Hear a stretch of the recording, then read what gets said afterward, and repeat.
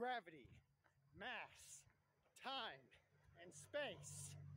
I am Ironbody, Master Alchemist, the oriented, attuned, gravitating, pulsating, forever expanding, yet complete, absolute given receptive, measuring focal point of mass, containing all that forever eternally exists and is here now.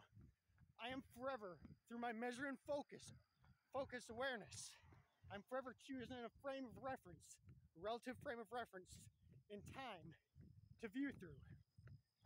And that's where I appear to be in space, length, width, and height, or length, width, and depth. Wherever I am, whichever frame of reference I focus through, there I appear to be, such as Raymond's getting richer and richer. And when I focus to that frame of Raymond's getting richer and richer, that's how I appear to be relative to yourself. You, by watching this video of Raymond making a video, you're selecting this viewpoint, this frame of reference in time, and this is what's being projected through and around yourself, relative to yourself, as yourself.